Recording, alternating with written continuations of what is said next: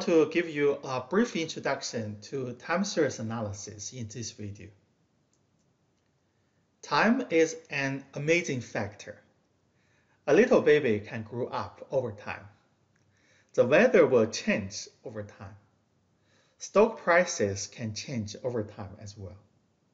It's very important for us to understand the relationships among data values over time.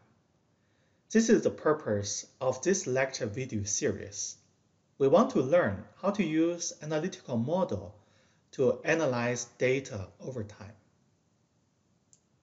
From a mathematical standpoint, we can present time series data in three ways.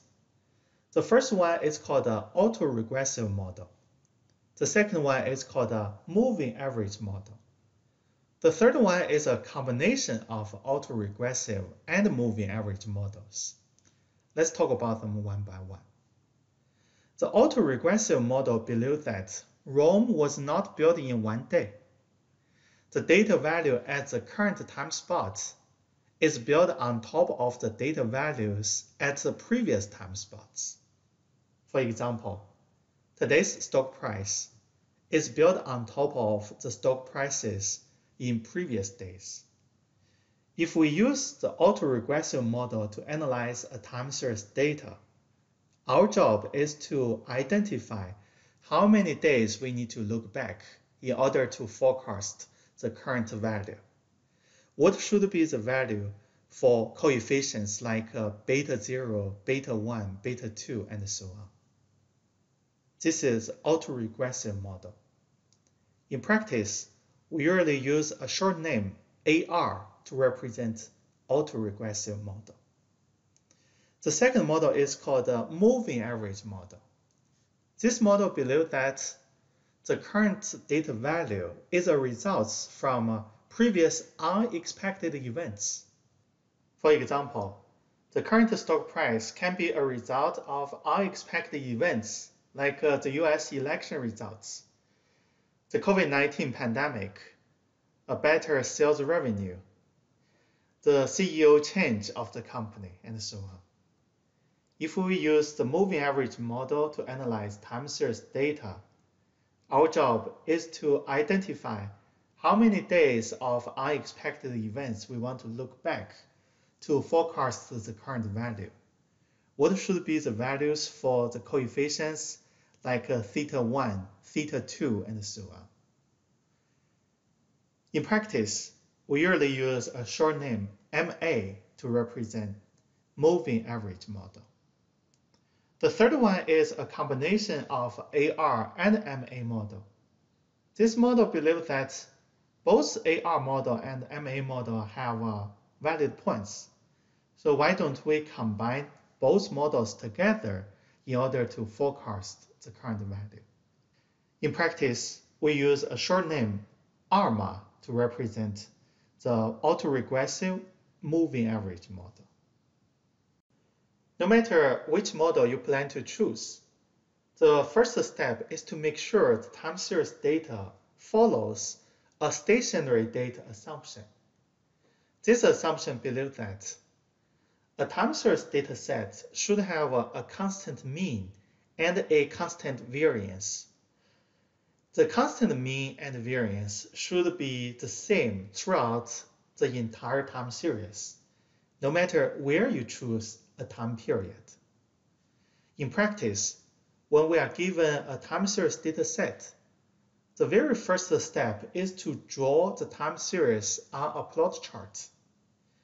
If a time series follows the stationary data assumption, the time series should be pretty flat. The data value should change around a central value, as you can see in the charts, in the top chart on this slide. If the time series is not a stationary data set, then you should have an obvious trend, either decreasing or increasing in the plot chart, like you can see in the bottom chart on this slide. The bottom chart is not a stationary data set. Why? If I randomly choose two periods, let's say P1 and P2, Obviously, you can see the mean of P2 is less than the mean of P1 in the bottom chart. So the time series in the bottom chart is not a stationary data set. When we face non-stationary data sets, what can we do to transform this non-stationary data set into a stationary data set? In practice, we use a technique called differencing to do the data transformation. Simply speaking, differencing means that we want to subtract previous values from the current value. On this slide, we are given a data set X. Someone asked us to do one-leg differencing. What this means is we want to subtract 4 from 5. Then we subtract 6 from 4. Then we subtract 7 from 6. Then we subtract 9 from 7. Then we subtract 12 from 9. Eventually, we come to the last data value 12. We don't have a previous value to subtract from 12, so we will just stop at the final value 12 and exclude 12 from the final differencing result. Eventually, we get the result from the one-leg differencing X star, as you can see at the bottom of this slide. Some classmates may say, this is simple. But in practice, someone may challenge you to do one-leg differencing twice or two-leg differencing once.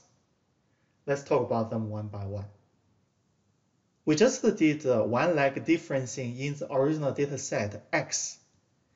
We get the one-leg differencing once result X star. One-leg differencing twice means in the X star data set, we need to subtract the values again. What we need to do is to subtract -2 from 1. Subtract -1 from -2. Then we want to subtract -2 from -1. Then we want to subtract -3 from -2. When we come to the final value, -3 in X star, we don't have a previous value to subtract, so we'll stop at -3. Eventually, we get a new result, X double stars. X double stars is the result of doing one-leg differencing twice. Two-leg differencing means we need to subtract the data value 2 days back from the current value. In the original data set, if we want to do two-leg differencing once, we need to subtract 6 from 5. Then we subtract 7 from 4. Then we subtract 9 from 6. Then we subtract 12 from 7. When we come to the value 9, we don't have a value 2 days back, so we'll exclude 9 and 12 from the final results. Eventually, we get the results from a two-leg differencing once, X prime, as you can see on this slide. If we can do two-leg differencing, we can also do four-leg differencing, 12-leg differencing. Can you see where we use four-leg differencing and 12-leg differencing? Yes, we can use them to process seasonal data. We need to transform seasonality into stationary data set as well. In the next few lectures, I will talk about all of these techniques in more details. Fortunately, we don't have to do differencing by hands.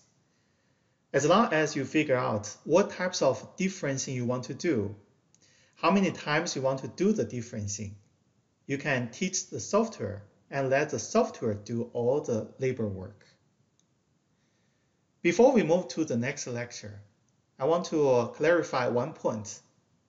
Throughout this lecture series, I will focus on financial time series data analysis, but the techniques and the models you learned from this lecture series can be applied to a broader disciplines, such as artificial intelligence, machine learning research, pattern recognition, and so on.